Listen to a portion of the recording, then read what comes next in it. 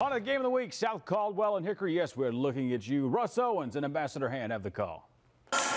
Let's start with the girls. Hickory trying to stay unbeaten on the season and getting it done early and often against South Caldwell. Yaz Hannah leading the Red Tornadoes with 24 points. She nails one of many threes early on. The other side, though, Callie Raby for South Caldwell with a shot from distance of her own. Way too much Hickory in this game. This time from the outside, it's Ansley Rooks for three.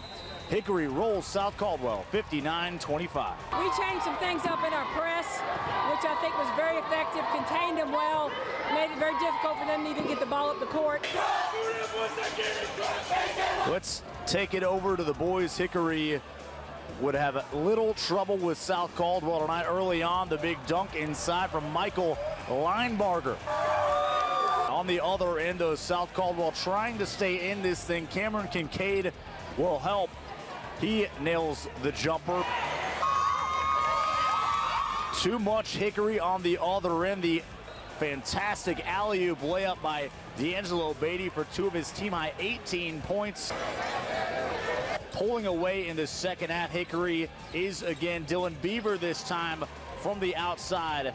Nails the three. Hickory, a big winner for South Caldwell. The clean sweep tonight for the Red Tornadoes, 84-42. Sometimes when you get the lead, it's easier for the kids to be unselfish and share the basketball. We just brought it to the table and just stepped to the table and took care of business. We just came out here and just did what we had to do. That is a fourth straight win for the Red Tornadoes. They improved to 15-2 on the season and, more importantly, stay in the conference lead. Reporting from Hickory High School at our Game of the Week, I'm Russ Owens for NBC Charlotte Sports. Good job there, Russ, on the girls' side of things.